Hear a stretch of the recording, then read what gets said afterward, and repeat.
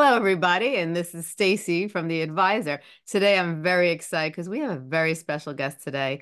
It is Michael Molthan, and he is an inspirational, motivational speaker on the subject of addiction. And today, I'm very honored to have him on my show. He's going to tell you a little about himself and what he does, and he has an incredible story to share. So hold your seats and hold on to your pants because he's going to take you away to a story that this is going to make your mouth drop and you're just going to want some more. So, Michael, tell everybody a little about yourself and what you do. Well, Stacey, thank you so much for having me on. I really appreciate all the things that you do and getting the word out and your platform and how it reaches so many people. So, here at Into the Rock, we're very grateful to be a part of this. So, um, you know, you know, I'm I'm an addict, and I'm addicted to everything. And so, just a real short, um, short piece of my story is that, I grew up on the wrong side of the tracks. I grew up in a well-to-do family, and so we had money and on the outside, I grew up in country clubs. I grew up, gambling. I grew up playing golf and grew up, with real estate tycoons and these men in the locker rooms. They taught me how to gamble and drink, and how to treat women, and they taught me how to die.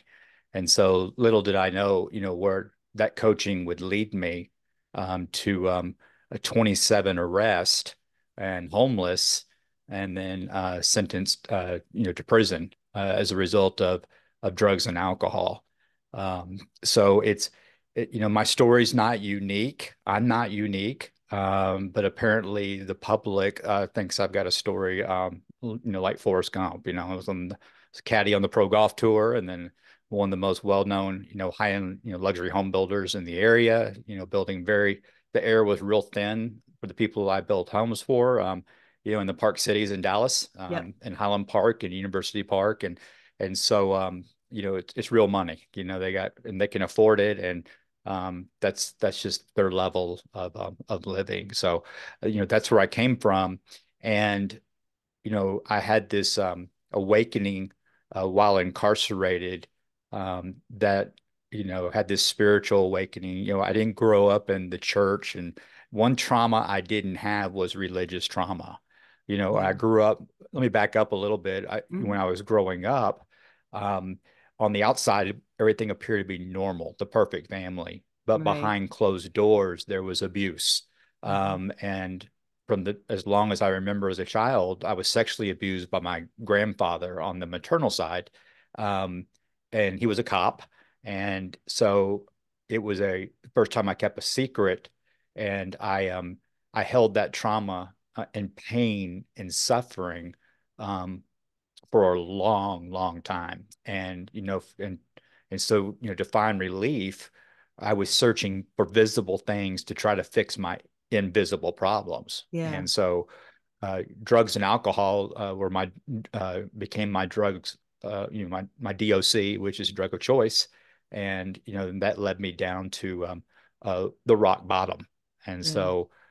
so as I was incarcerated after the 27th mugshot, I had this spiritual awakening. I Am Second did a film about this, a 9-minute film, about it. And I had this spiritual awakening, and it wasn't like, Christ, come into my life. It wasn't that. It just happened. Right. And as a result of it, I was reading to inmates who couldn't read or write. Hmm. And I found myself, you know, doing easy time. I realized that, 4 or 5 days later, the reason why I was doing easy time, Stacey, was because I was in the safest place in the world, and that was right here, right now, as a result of serving others, expecting nothing in return. Yeah. Because I always wanted what you had. So, and then I'll get to, after this awakening and reading to the tank. And listen, I wasn't this jailhouse preacher quoting scripture and all that stuff, and I Right. don't do that today. When I say Jesus, it comes out just naturally. Like I say Stacy, it Yeah. just comes out, naturally. I don't use him as a marketing tool. Right. Um, but you know one thing that I did realize is that when I had that awakening, I felt this forgiveness and this peace. We talk about that void in our heart, that dark space that I kept trying to fill, Yeah. and it was filled with the Spirit, and as a result of forgiveness, Matthew 6:14 and 15, um, first place, I was state first person in the state of Texas history to be accidentally released from prison. And so made the journey 300 miles back to Judge Bennett, who is my professional photographer of all my mugshots. and but I made the journey back 300 miles to turn myself in, and she had heard what had happened to me, and she saw the transformation just in my eyes. You feel it. When someone's in active addiction, you can see it, right? Yes. And also when someone's in recovery, you can see it. Yeah. And so she set me free and said, go pay it forward. And that's what I'm doing today. That's beautiful. It's an amazing story. Yeah. Go ahead. No, go. I mean, yeah, I still pinch myself, and you know, I didn't have a business plan when I was locked up. None of this. M2 The Rock is, of course, my name's Michael Molthan, so Yeah. M2. And The Rock, I finally realized that all these times I was hitting my head on this rock at the bottom, it was the Yeah. same rock. And then Right. I finally realized that all these times it was God at the bottom. So I stayed there Yeah. and I let godly men bring me out. And they were prisoners who were doing life for murder who helped me. Wow. That's Yeah. amazing. Yeah. It's really hard because, there's so many people, 70% of people come from dysfunctional homes. And there are so Hmm. many people out there that use, drugs and alcohol as a coping mechanism. Even people Yeah. who just have hard days at work and they're just under high levels of stress. So many people grab alcohol, or certain types of drugs just to get the edge off, Right. and no Right. one ever realizes the consequences and how easily you could become addicted, and Right. like you mentioned, an addictive personality, there are lots of people out there that have addictive personalities, that can so easily become addicted to things. And then there are people who just use it because they just can't cope. They don't know how to Yeah. cope, because they're Yeah. hurting so bad.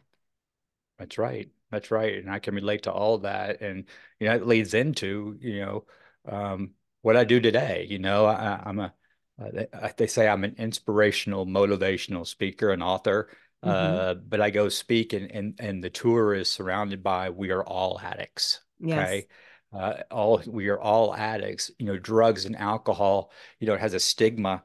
It has a stigma to it because of our behaviors are so severe, and then the consequences are so severe. And so it's kind of set that bar that high, and they say, well, if I don't do this, I'm not an addict. I don't have addictive personality, Yeah. and that's completely wrong because addiction is simply the street name for spiritual stronghold or Yeah. false idols. Hmm. And I can break it down even more simple is that Yeah. addiction, it's a person, it's a place, it's a thing. And here's a scary one, Stacey, or a thought that becomes my source. Yeah. So when I am reaching for these visible things to try to fix the invisible problem, Right. I'm in active addiction. So I always say when I wake up in the morning and my eyes are open, I'm in full blown relapse. Right. But but recovery is I recognize the behaviors. Yeah. If I'm wanting to go buy something and I don't need it, and I'm like, I look at myself, why am I going to go buy this? I don't, I don't need this. Yeah. What it is I'm trying to change the way I feel. Right. And a lot of people So go from one addiction to the next addiction, that's right. even when they're in recovery, they swap addictions, not even, realizing it because that's just that the mentality. It's breaking that addiction, that behavioral um Yeah. addiction that we carry is very hard to do. And that there's a name to that, and it's called cross addiction, Hmm. and it's also relapse. I'm in full blown relapse. And if I don't catch it, all right, Hmm. I will end up back drinking and drugging because Right. I want more, more, more, more, more. And I forget, that the solution is the main core root of what the real problem is for me. All Yeah. right. And I hope your viewers understand this is that I'm in fear. That's Hmm. what it is. I'm in fear and I didn't have the tools on how to process fear. And so the solution to fear is real simple, is to talk about it, Yeah. with a counselor or a therapist or a mentor. In the recovery world, they have sponsors, and Yeah. you literally you call that sponsor and or mentor, and you say, hey, I'm in fear and I'm thinking about some things. And the sponsor will literally say, you're making this up. You're making this up. And you feel better. You feel Hmm. better because you talked about it. It doesn't Yeah. grow legs. Hmm. Your thoughts don't become your actions. And, that's what I work on today. I think it's so important, for people to be able to talk about it. So many people keep their pains inside and they don't let go. And that's why I think group therapy or being able to have a therapist or even have your sponsor is so important because it's very hard to get those repressed emotions, all those things that happen to you and things that happen to me and things that happen to other people. A lot of times you repress all those emotions and that's one of the root causes that brought you to where you're at, Yeah. in your worst Yeah. times. And the Yeah. thing is, how do we release that? There are so many people that have gone through so much because everybody has a story. But there are Mhm. so many people out there that use addiction and they used drugs and alcohol as a way to cope. But how, Right. they say you have to hit rock bottom. But if you recognize Right. you have a problem, you know, can you save yourself before that? Can you maybe get the help you need and be able to Yeah. get Yeah. that repression and all those emotions out? Oh, well said. That is our slogan is, into the rock is we want to raise the meaning of rock bottom. And what that means is we want to raise the bottom. Yeah. Okay. And getting our message out there to people who still have everything. They still have everything, and to go, man, I hear his story and I don't want that to happen to me. Or Yeah. people hear it like I used to do when I had a lot of money and I was successful by the worldly standards, Right. okay? But um, is that I would hear, stories of like mine, and I go, man, that's horrible. I'll never be like that Yeah. yet, okay? Which is an acronym for you're eligible too. And so, that is one of my missions is to raise the meaning of rock bottom. Right.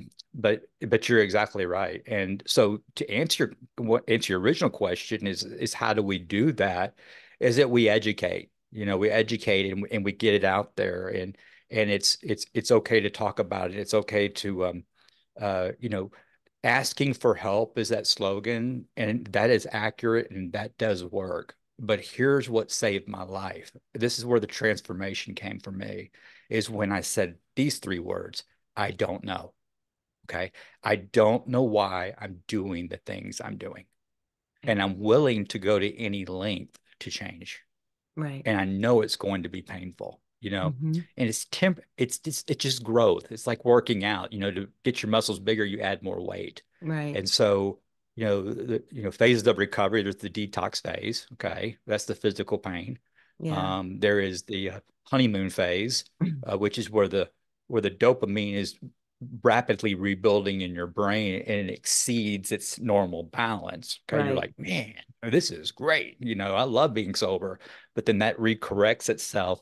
And then that's where the wall phase comes in. It's like, man, is this what recovery is all about? And that's Yeah. why it's so important, at all phases, but that's why it's so important to be plugged into a support group, Yeah. and with a mentor, therapist, counselor, sponsor, whatever it is, to be there during that wall phase, because that's where we take risk and we go do a moral inventory on ourselves. And when we do that, I get to answer the question. Now I see why. I see Right. why I did this. And, I find out what my character defects are. And my character defects, that's what relapse behaviors are. Yeah. I mean, so all the way down to if, Stacey, if I start cussing, okay, if I start cussing, I'm in fear. Right. I mean, it's literally I mean, I've dissected it down that tight in my life. Hmm. Um, and so, and I got to talk about it. Yeah. Talking about it's been real hard for me because I have true childhood trauma, Yeah. okay? Real childhood trauma Right. that affected mental health. And that's another thing we got to address in our next show is mental health. Yeah, for sure. Remove that stigma. But, and so then when I drank alcohol and I did drugs, I started to feel like you looked, Yeah. right? I wanted my insides to match your outsides. And Right. so, um, and when I did that, in order to keep that feeling, what did I do? I would do more and more and more. Okay. Right. Then I had consequences. Okay. And so I would drink more to feel good about the bad decisions I was making. Right. And then I would drink and do more drugs because I was creating self-inflicted trauma. So now Right. you've got this spiral web of all this stuff and you're trapped and it leads to suicide. I mean, it Yeah. will lead to jails, institutions, or death Right. because we truly think that we're bad people. No, recovery is not about getting good. Okay. It's about getting well. It's that Yeah. simple. 100%. And we're not bad people. No, and I think that's what people think. Sometimes sometimes people can be their own worst critics of themselves. Right here. I mean, I still struggle with it to this day. I don't want to use the word struggle. Let me change the wordsmithing. It's a challenge for me. It's an opportunity for me to grow, you Yeah. know, I think one of but the at least I biggest, recognize it. I recognize it. That's and the that's great important. thing is I recognize. Yeah. Yeah. That's very important. And I think one of the things too is realizing that the past is the past. You can't change the past. You can focus on the present and you can make changes for the present to make a fruitful and positive future for yourself. Because too many people live in the past, they dwell in the past. Easier said than done, but somehow you have to let go knowing that we can't change what has happened. But Hmm. we have to learn how to cope with that pain, all those things that happen when you were growing up, all those things that Yeah. happen. How do you deal with that pain? How do you let go of that pain and getting that pain out of you and then releasing it, I think, it makes a Hmm. big impact and then kind of Yeah. freeing yourself from everything that's happened. And I think forgiveness is a part of it too. I feel like if we don't have to hear someone say, I forgive you. But I think we need to either forgive ourselves for the actions that we've done and Hmm. maybe the actions we inflicted on others, or we need to forgive people who have done things to us. And we don't have to hear them say, I'm sorry, but we have That's to right. try to learn how to forgive them and release it, I think. What do you think about that? No, it's beautiful. I mean, I can't counter that. I mean, you're exactly right. And forgiveness sets us free. And but we don't forget. Okay, we have a Yeah. mem we have a brain and where there's memory there, and we Yeah. we don't forget.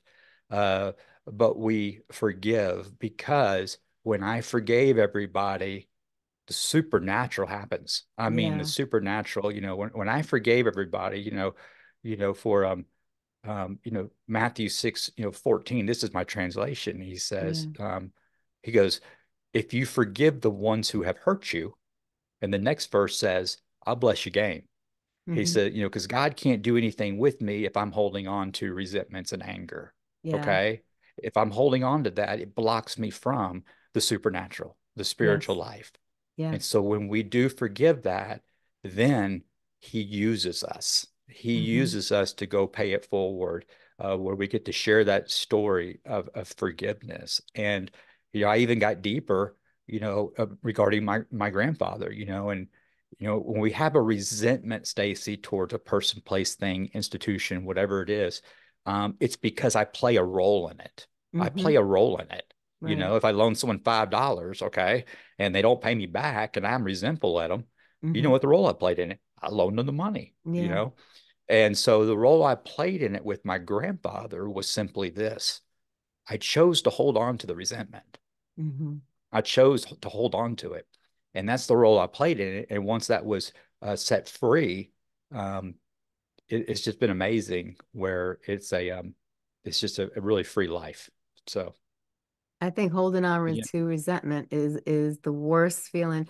I think that destroys a person inside is when we hold on to resentment. We don't realize how destructive it could be because every single day, whether you realize it or not, it's eating at you. It's literally right. eating at you.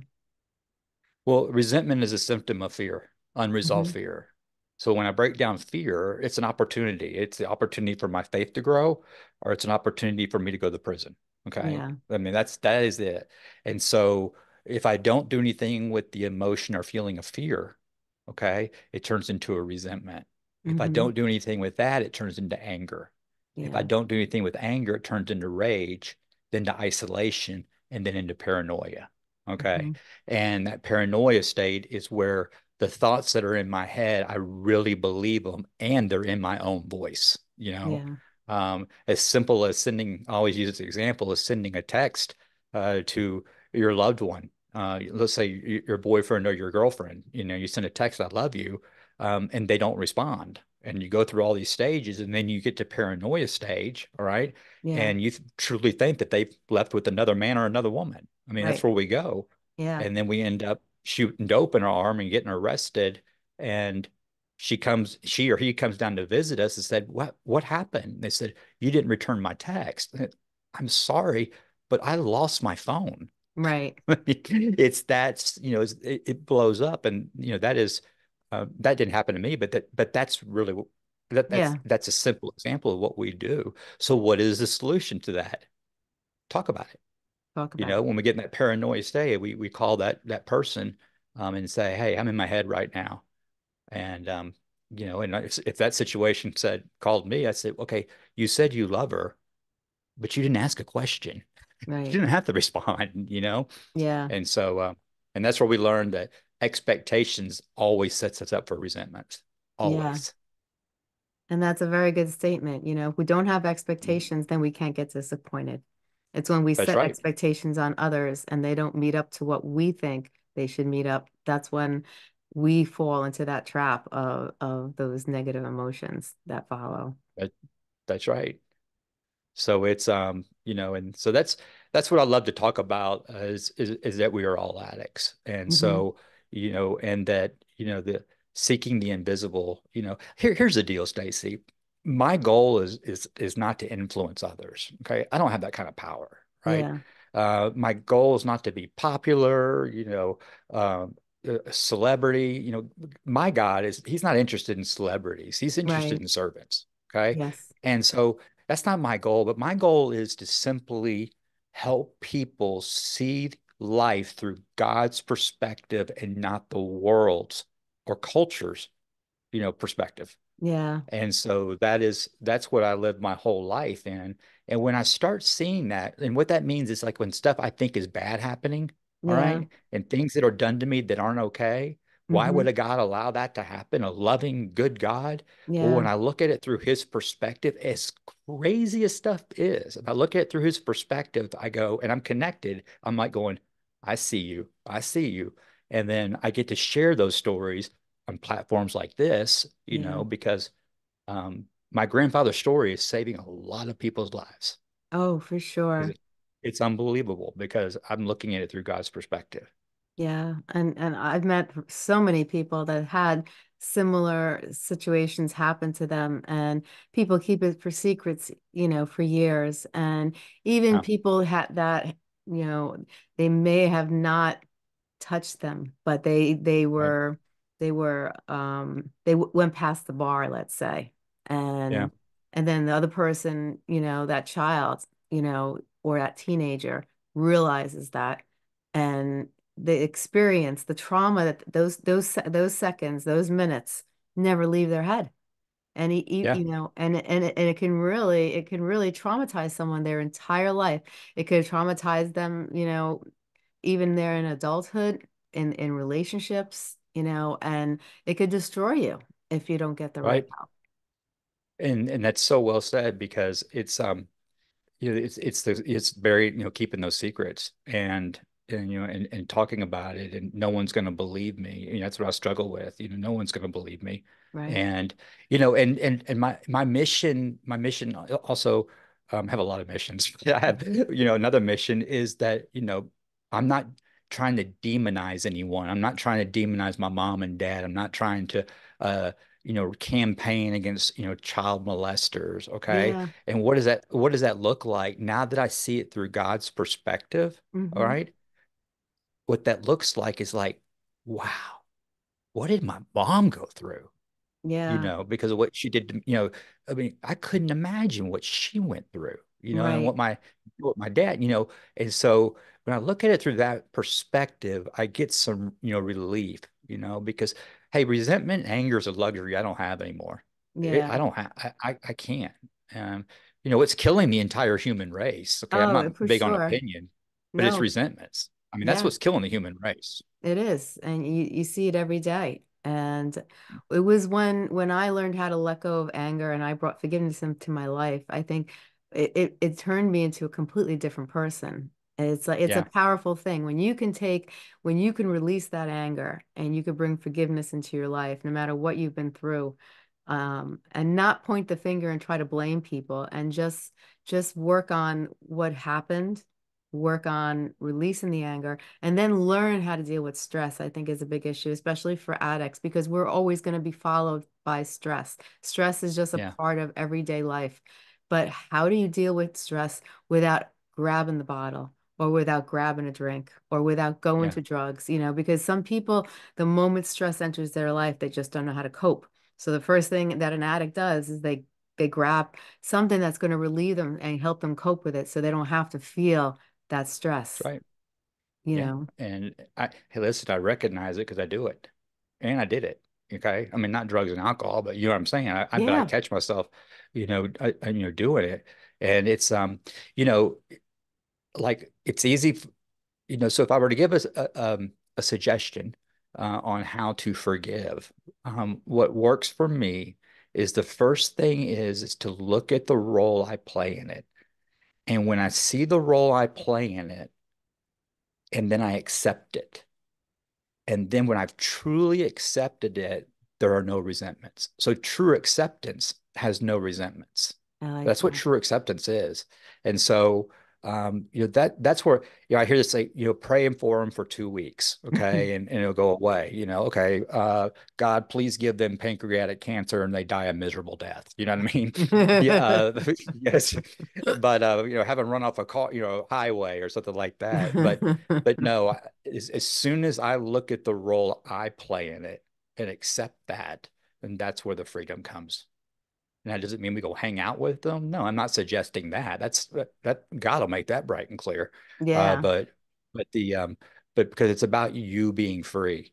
And then yeah, here's the other thing is that, why haven't these people, apologized to me? Hey, right. here's the deal.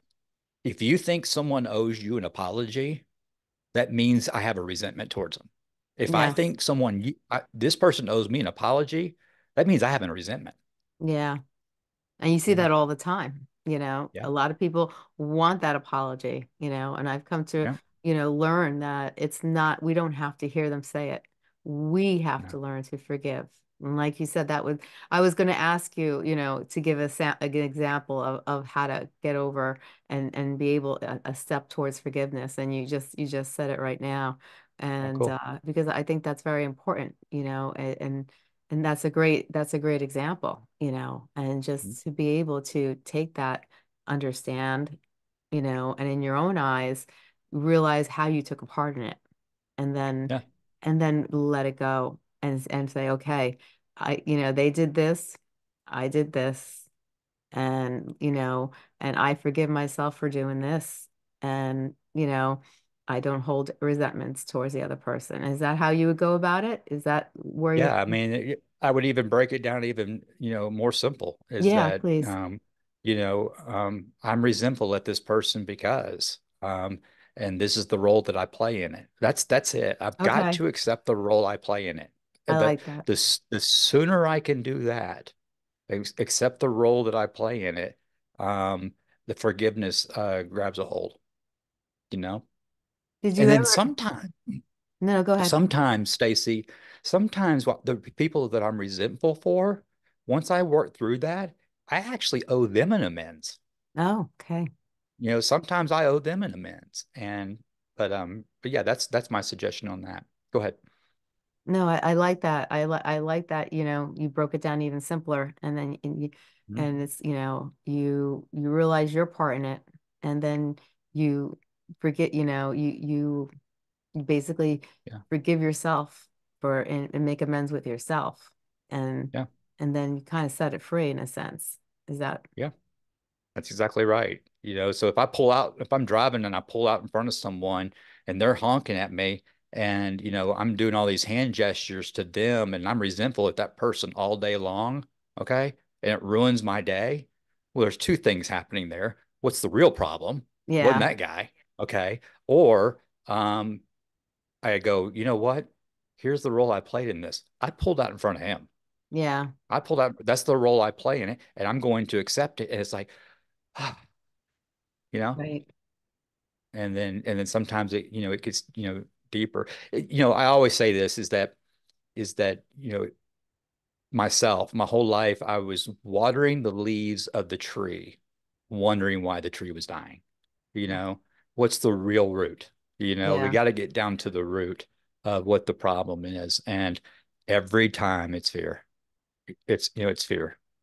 it is fear. I think fear plays Yeah. a big role, a big Yeah. Fear role. of losing something or, something's going to be taken away from me. And, I struggle with, um, I'm a lot better and, abandonment issues, obviously. And then, Hmm. you know, um, loud voices and, fear that, you know, I'm in, I'm in a relationship, engaged to an incredible person, and when we have healthy conflict, which is new, healthy conflict where we're Hmm. talking, and let's just say voice inflection goes up, I immediately will go in my head saying, "I'm gonna be homeless." That's how radical sometimes I'll go in my head. But Right, then I have to calm down and breathe, and I give her a really good listening to because she's just trying to share with me how she feels, and because I listen, she actually helps me. right. And plus, she's got a radio and TV background. Sometimes I don't want to hear it. And a lot of times when I get amped up, it's because she's right. Yeah. Sometimes the truth could hurt, even though we know Yep. somebody else is right, we sometimes don't want to hear it, even though we know that they're right. Well said. Well played. But I'm looking forward to the next shows, and I'd like to tackle these tough topics, and solutions to trauma and address, things that people want to hear that are they're too, I don't want to scared or embarrassed or not brave enough to ask, Yeah, and then a big thing is helping the families, the families of the loved ones, yeah, they actually, to tease that topic. I mean, the families are actually sick or sicker than the actual addict yeah, because their drug of choice is actually the person who's in active addiction. yeah. It's very You know, true. It's very true.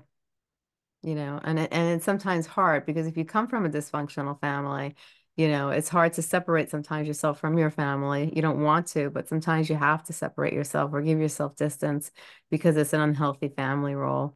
right? Maybe you could see them, and say, and visit for a short period of time on a holiday or something, but sometimes being around somebody, or more than one person, that has dysfunctional behavior that really triggers you in a not so good way. That's a hard, problem that a lot of people tackle. I love talking about this stuff. I mean, I love it. And the reason why I love talking about it is because I use my personal experiences. Okay. Yeah. I can't talk about building a skateboard company. I don't have a personal experience. I'm Yeah. gonna lie to you. But as far as using these personal experiences and the solutions to them, I love talking about stuff like that. Yeah, I think these would be good, great topics to tackle because I think so many people go through all these things and then I even know, it's a lot of times I meet people, I know that they are either in recovery or they have addiction problems because when you know so many people, you know the behaviors, you know how Mhm. people act, you know how people talk, the body language, and you could just tell, and you could just pick up on the energy, and Yeah. but I do feel bad for people who are kind of they stay in a closet, either they stay in denial or they're just too um embarrassed or afraid to open up to others about what's going Yeah. on in their life. Yeah. Yeah. Yeah. It's that stigma, and if someone's listening or watching and if you have to, if when I would explain, when I'm explaining, I'm lying. Okay. Hmm. But when I would, make it bright and clear that, I'm not an alcoholic. I just drink. I just, you know, I cut back. I'm drinking only, 4 drinks a day. Okay. That's a red flag because I don't talk like that about cereal. You know what I Yeah. mean? I mean, I don't talk, about about anything else, but I'm just cutting back. And the thing is, they come up to me and they say that I didn't ask them anything. Right. I didn't ask them anything. So if that has to be explained, what they're really doing is crying out for help. Yes. They're crying out for 100%. help. It's that deal, asking for a friend. Hey, I'm asking for a friend. Yeah. And so, and sometimes that's real, but but the, but yeah, it's something that needs to be addressed. 100%. And the other thing I love to talk about is the real crisis. Our real crisis today is the missing man. It's the nuclear family. Yeah. It's time for men to take back the dinner table. Yeah. I agree. Yeah, That's definitely a topic that needs to be addressed in our society. Now, that's if you right. had to take everything we talked about today and you wanted to emphasize to the listeners a couple of point important takeaways, what would you like to say to them? True acceptance has no resentments. Yes, that's one of the main things is, and also that we are all addicts. We're all addicts. We are addicted to visible things to try to fix our invisible problems. Yeah. Um, and what is the solution to fear? The solution to fear is to talk about it. Hmm. Um, my personal story is what got me to the other side was a spiritual awakening, a relationship with a God of my understanding, which is Jesus Christ, not the church Jesus, not religion Jesus, the true Christ in the book, the Bible, and I Yes. believe in that. So that's what's working for me. Yeah. Um, and so that's a takeaway right there. Yeah. That's a lot to take away. It's a lot of takeaways, but they're great Yeah, takeaways. I like them. yeah, yeah. They have important meaning to them. Well, before you go, can you tell everybody about your new book? Because it's an amazing book. Ah, I want you to tell yeah. people So we also. we just we signed with Krishanda Lee Perez out of Los Angeles, and she is writing our book, and we're going to turn it into a film. Um, so it's I'm really excited about that. So it's called 300 miles. It's a journey that I made back to Dallas. So yeah, we're looking forward to that. It's 300 miles, and so stay tuned. We're looking for a September of 24 release on that. Oh, So, and excellent. that has been, and that deal, and we can talk on the next show. That has really talking about forgiveness. I've had to go open some doors that I had nailed shut, Yeah. and so what do we do when we go into the past? Okay, Right. we can't go there alone, and No. so so some things, were coming up, and as a result of some fear that I'm going through and just my life today and stuff like that, you know, that started triggering stuff, and I got emotional, and Yeah. so I had to really look into it, but it was an opportunity for me to grow and look at it through God's perspective Right. of, of what the mission is. So, but yeah, 300 miles, super excited about it. And Oh, so it's going that's to talk awesome. about, the cool thing is this book is it's going to tell the story. But when people close it, all right, the people who wrong me are the heroes because Hmm. I saw it through God's perspective. And Right. so that's the way I want it to be, because they're truly forgiven. Right. I And I love don't even talk to these people anymore. I love that. So And I think thanks. that, it's okay. It's okay to separate yourself from people because you Yeah. don't want to be around people that are going to drag you down. The Yeah. people that that are going to be the vacuum that sucks all that energy from you. Those are the people Hmm. you want to stay your distance. But like we said earlier, as long as you can forgive in a healthy manner and let go and then move forward in your own life, that's what matters. And Amen. Amen. well, this has been amazing, Michael. I'm so, Michael is going to he's part of our podcast community. He has a podcast series, and he also has a podcast, M2, The Rock, on our podcast channel. And he's going to be doing a series of different topics related to addiction and, family trauma and getting through trauma and he's going to be given lots of different tools, strategies, and techniques on how to overcome the hardships in your life so you can live a happy, healthy, and productive life. So thank you so much, Michael, for coming on the show today. I was very So excited when to I have you on. thank you, Stacey, and when I say thank you, okay, is that this helps me. I do this because it helps me stay clean and sober, and me sharing and getting out of self for 35, 40 minutes. All right. Yeah, It puts me in the safest place in the world. And that's right here, right now, because that's where God's at. right. I love it. I agree with you 100%. I'm on the same road you are. And also for your viewers, Cowboy fan, Dallas Cowboys, everybody up there in New Jersey. Well, I said the Cowboys always had the cutest little butts, and I Oh, I've never said that.